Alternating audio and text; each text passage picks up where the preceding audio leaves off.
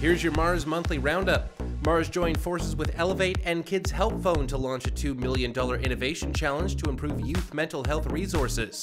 Climate change is altering the spread of infectious diseases. Blue Dot CEO Cameron Kahn shares how AI is helping predict the next outbreak in the latest episode of MaRS podcast, Solve for X. Hamilton-based Insight Medbotics was approved by the FDA for its MRI-compatible robot, helping surgeons perform breast biopsies. AI company In The Room, part of Innovate UK's partnership with MaRS, teamed up with the World Stroke Organization for an awareness pilot project.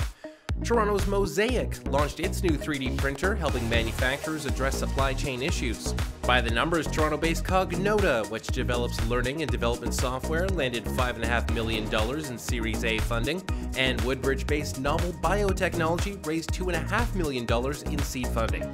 Keep following MaRS for the latest success stories in tech and innovation.